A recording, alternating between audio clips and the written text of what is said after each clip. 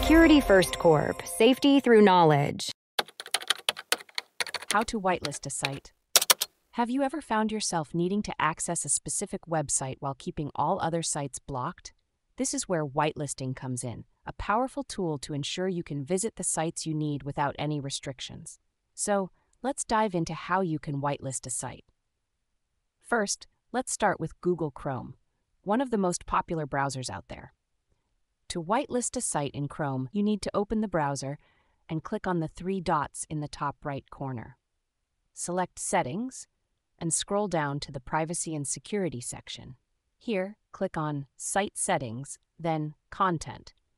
Scroll down to the Allowed section and click on Add to enter the URL of the website you want to whitelist. If you use Mozilla Firefox, the process is slightly different, but just as straightforward.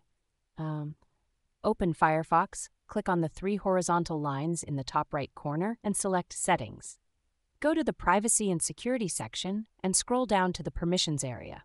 Click on Exceptions and enter the URL of the website you want to whitelist, then select Allow. For Safari users on macOS, you'll need to open Safari and click on Safari in the top menu bar. Select Preferences, then click on the Websites tab.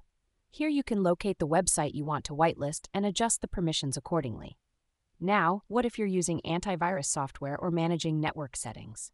In antivirus programs like McAfee, you can open the application, navigate to the Web Control section, click on Manage Websites, and select Add URL to enter the website's URL.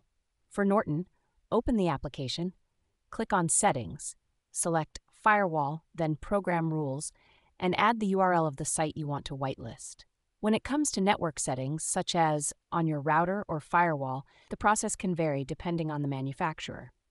Generally, you'll need to access the router or firewall's configuration interface, usually via a web browser or dedicated software, and locate the content filtering or website blocking settings.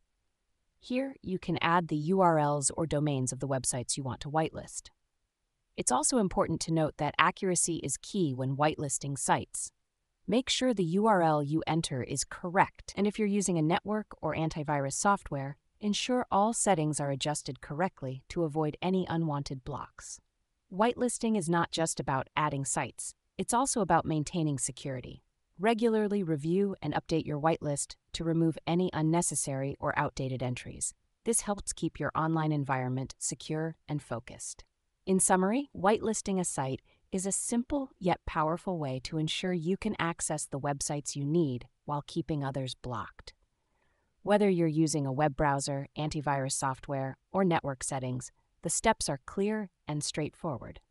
So next time you need to whitelist a site, you'll know exactly what to do. Thanks for tuning in to our video. Please like and subscribe and leave a comment below. See you in the next video.